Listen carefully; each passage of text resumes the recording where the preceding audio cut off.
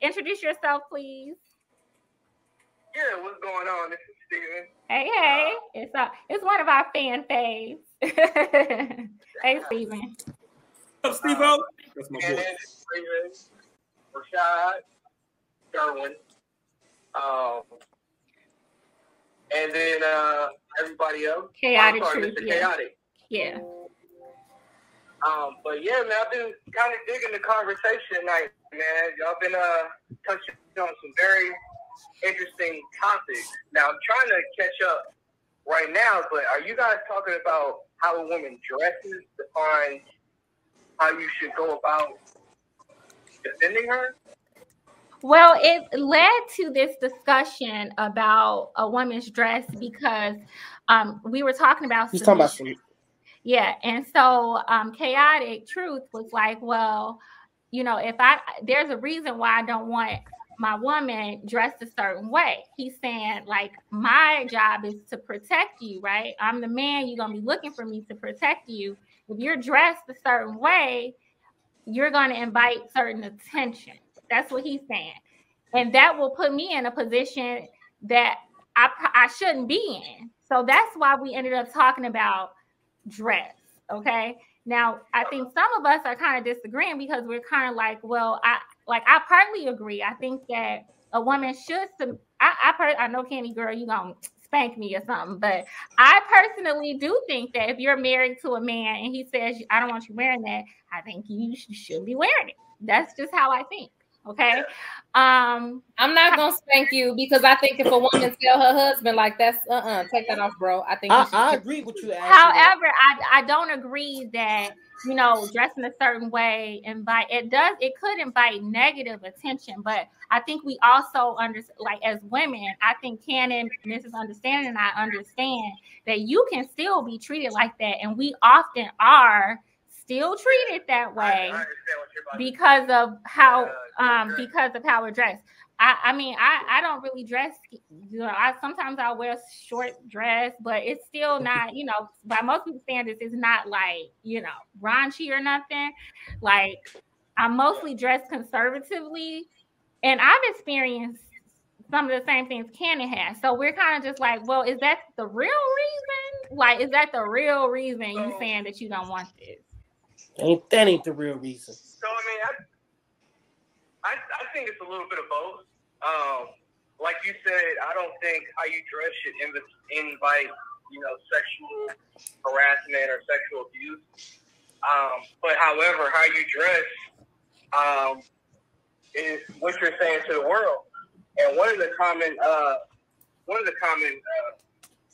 quotes that I've heard and a lot of women say is, you know, based on how a woman is dressing is how she plans on. Basically, if she's trying to show off her body, she wants attention from men.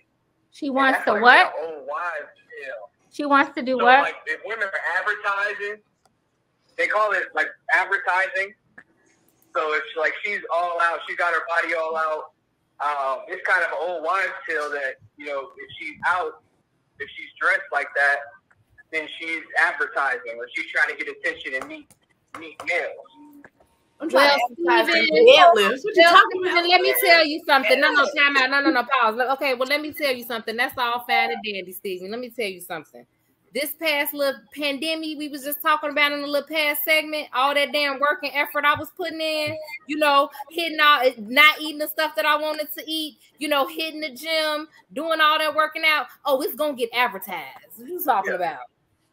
Yeah, so I watch my car. I don't want nobody to steal it. I don't want nobody to steal my car because I washed it because I'm going out. Like, what?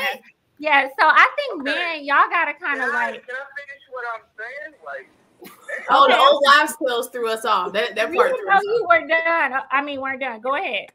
Yeah, I know. Clearly.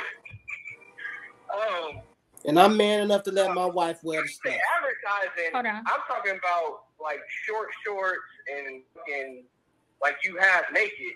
I'm not talking about like women who are moderately dressed. And I'm talking about half naked. Yeah, half naked. Booty shorts. Allow her to come out the house half naked. Booty shorts. I think we're clear. Listen, I think we're clear on what you're saying. This has been said for decades. Let me finish. This has been saying for decades. Let me be clear. I am a proponent of women dressing modestly. I am. I don't dress like maybe Cannon would. I'm not judging her for it. I'm not. That's her choice, right? I think, and then for some people in some cultures, you know, or some religions, and in some countries, they might say, well, you're not dressed modestly enough. Okay, everybody has different ideas about what, or different measures of what is modest, right? I don't encourage women to walk around half dressed, because I personally think your body ain't for everybody. That's my personal belief.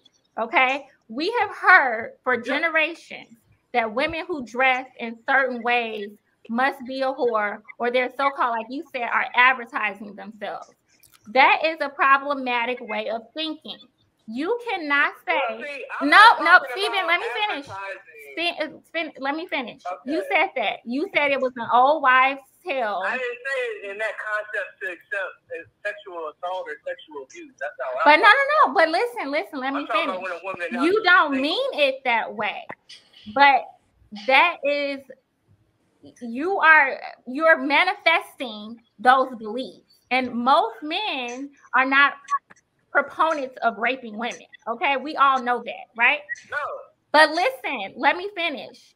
A lot of times you all say that, but then you'll also turn around and say, oh, look at her. She has this short dress on. She must want me. She must want me up in this. How on earth does that not sound like a man who doesn't understand sexual abuse?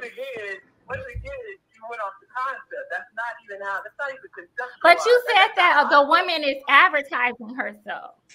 Yeah, but it's just like, so you don't know, as far as the females on social media, when they become single, do you not see that there's a difference between pictures that they may post when they're in a relationship versus when they're single?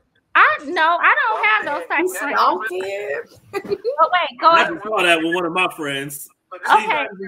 If they give it a man, lingerie now, man. It's sad. Wait, hold on. One at a time. Stephen, go ahead. Go ahead.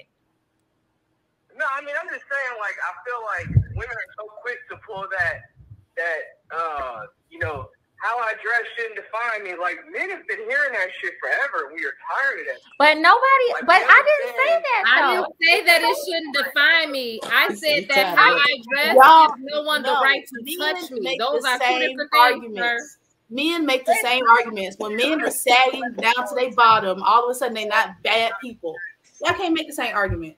Well, anyway, the point that I was making, Stephen, is contrary to popular belief. In my experience as a woman, like I told Chaotic Truth, I have never been accosted, touched, whatever, when I'm dressed in a provocative manner. But when I'm walking through the mall, when I'm at the gas station, when I'm doing regular things, being dressed regularly, you have men who do not respect boundaries and think, okay, I can touch you, I can grab your hand, I can grab your arm, I can do whatever. Those are the experiences that I've had. So you can say in your mouth all you want to, that like, oh, you're dressed provocatively, so of course guys are going to do X, Y, Z. But that has not been my experience. My experience is that guys feel a lot more comfortable when they feel like you dress down. When I'm all dressed up and everything, I think they feel like intimidated to approach. I'm pretty sure Stephen said the opposite of that, though. Yeah, that's what I was just going to say. That's usually the case. So, like, that makes sense to me that you're not getting approached when you're dressed up. Chaotic, you wanted to ask something? Yeah, and were you done with that part? No, go ahead. Okay, go ahead. I definitely respect and agree with the caller. I'm glad he called in. He is making absolute sense. He's actually speaking the word of the Lord, if you ask me. Now, Mrs. Understanding, you said something that I found quite interesting. I said men do the same. I'm going to reiterate in case you didn't hear me. I was going to repeat what you said, but go ahead. Okay. I said, men, this argument is lapsed when it comes to the guys that sag. You never hear, well, you better stop pulling the pants up because you know these men out here, they like to see your booty. You never hear that. So for some reason, men can sag and have a whole butt out. We're not supposed to judge them.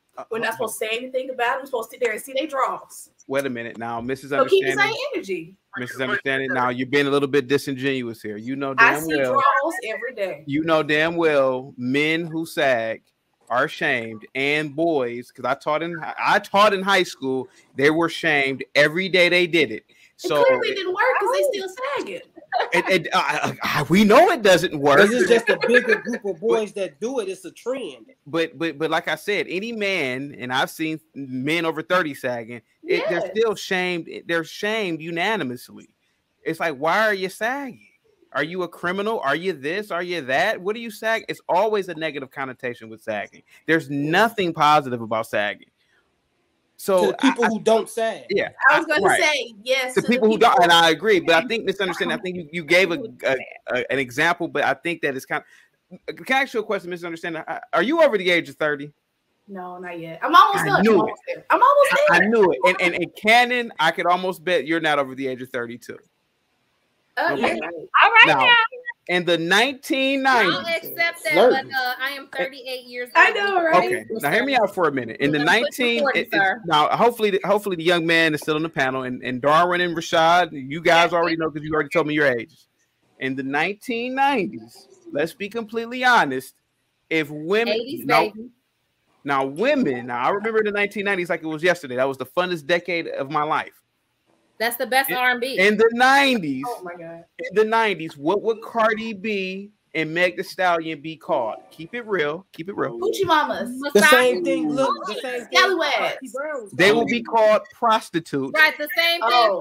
Let's be honest. Well, hold on for a second. Women in the 90s typically dress, even the black women dress conservative to Little a degree. Kim and Foxy Brown dress conservative. You're talking about outliers. But you just brought up Cardi B and Meg. They are not outliers. Trying to trick us. Hold on, wait a minute. Give me a second. Aaliyah wasn't half dressed all the time. Well, it's okay with baggy pants. So let's take that. Give me a second. What's your point? Give me a second. Give me a second. I'm very familiar with female rappers of the 90s. I'm not just talking about rappers. MC Light didn't dress provocatively. She's one that Queen Latifah didn't dress provocatively. Now, let me ask you this. Every female rapper now dresses like a stripper. No, they don't. That is a lie. Every female artist. The female rappers that you pay attention to. The ones that get heard. What is your point? Jasmine Sullivan don't dress like a stripper. She's not a rapper. Because he's trying to use a social something that I could use as a social indictment, like it proves something. No, and even the fact that you would just even bring up like what would they be called in the 90s, as though like women haven't always been disrespected for expressing their sexuality. I'm gonna let Steven say his last point, and then we're gonna move on. And then we'll continue the conversation. I'll get Steven off. Steven, what did you want to say? What was the last thing you wanted to say? I was just going to say, man, it seems like every time we have a conversation, y'all bring up what men are doing and, trying to make a comparison. And at the end of the day, we're symmetrical, right? So everything we do, y'all don't need to look at us at what we doing. Right, and I think that's so let us sag. Let us have our booties out. It's starting to get ridiculous. I'm sorry, I can't respect that. I don't know what you're talking about. Let them sag. Just stop. What are you talking about? We're not talking about what men do. This is not about double standards. Women dressing, and then we were talking about sagging. Okay, but listen, you're not getting the point. We're talking about how women are dressing conservative.